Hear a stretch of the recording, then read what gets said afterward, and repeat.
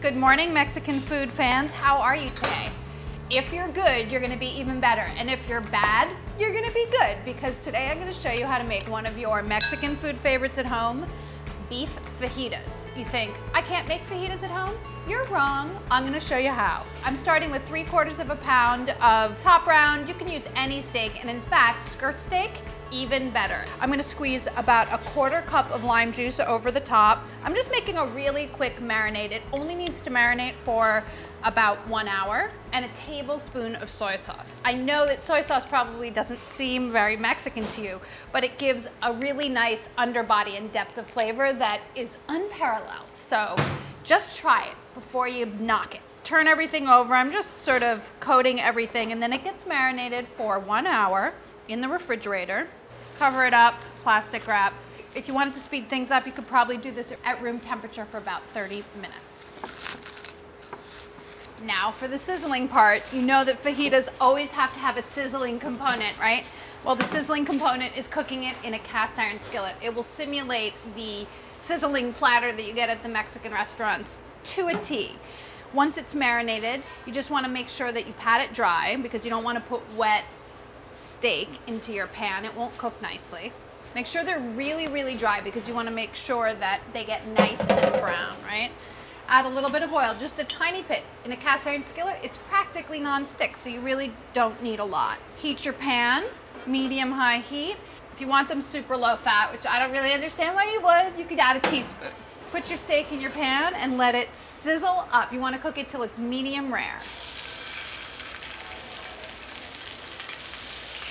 I'm gonna season mine, even though there's soy sauce on there. I feel like you could use a little bit of salt. While these are cooking, you can get your onions and peppers ready. I have a white onion here. You could totally use a yellow onion. I am not gonna tell, but it's a nice large white onion. Basically fajitas, peppers, onions, and steak, all wrapped up in a delicious, delicious tortilla, right? It's actually really easy, right? I guess you don't really think about it when you go out to restaurants and you think things are hard, but really they're not. Or maybe you don't think it's hard. Maybe you're like, Sarah, what are you talking about? It's not hard. Who knows? These just need to be sliced. I'm keeping an eye on my steak while I'm doing this, because in my bones, I'm starting to feel like it must be getting ready to turn, because I can feel those kinds of things in my bones. Can't you? Turn them over, and you just really want to cook them till they're medium rare. I mean, you might want them well done. You can cook them till they're well done. I want to cook it till medium rare. So I only need another minute or two, because I've cooked it maybe a minute too long on the first side. Let's not call it burnt. Let's call it a really, really nice char, shall we? Time to take the steak out, put it on a clean tray, and just let it rest. I'm going to turn my pan off for just a sec and cut up my pepper, and then I'll come back. I slightly mistimed this. It happens sometimes. It happens to you too, I bet. All right, peppers now. These are pretty big bell peppers. You can use red or green. I'm gonna use red because, well, they're prettier and it's what I could find. So cut them up into strips. I like to cut down around the seeds to remove them. Just nice strips. Oh, my knife is so sharp today. Super happy about that. It was kind of dull yesterday. It's like cutting soft butter with a really sharp knife. Starting to look like fajitas now, huh? And to finish, for serving, you need 1 tomato chopped. Do you ever feel like sometimes you cut up your vegetable and you're like, this cannot be the size vegetable that they were talking about in the recipe? I feel like that right now with my onions and peppers, but maybe I'm wrong. Okay, let's saute. Let's sear. It's like more than sauteing. It's much stronger, because we're in a cast iron skillet and we want a lot of char on this baby. I got plenty of char on the steak. I know I can do it for the veg.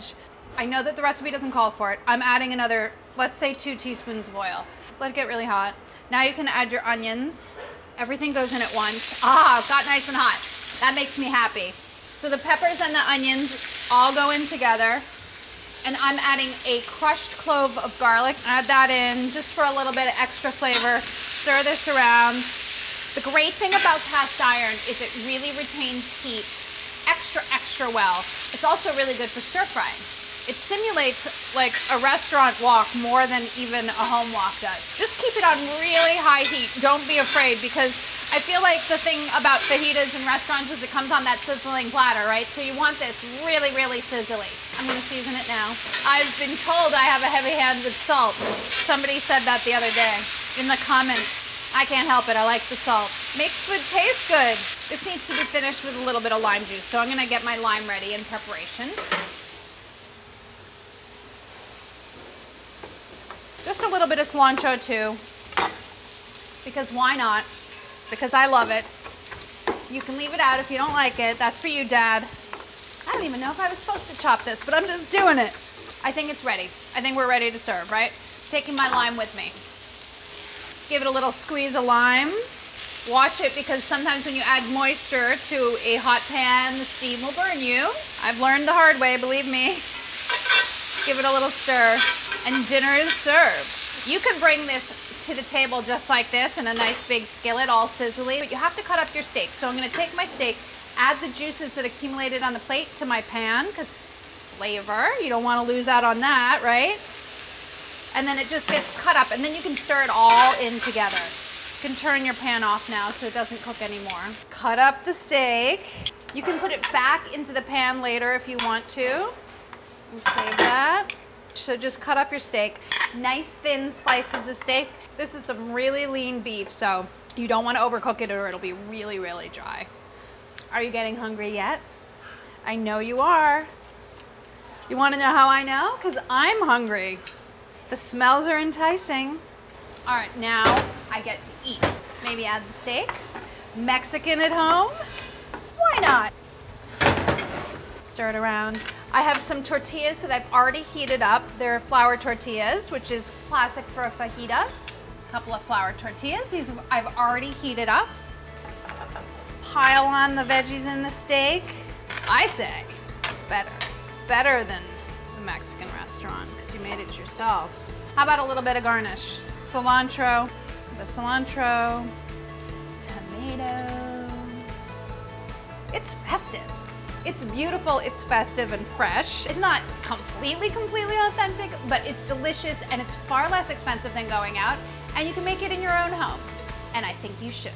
And you'll do it because I said so, right? Listen, I don't claim to be authentic, I just make good food.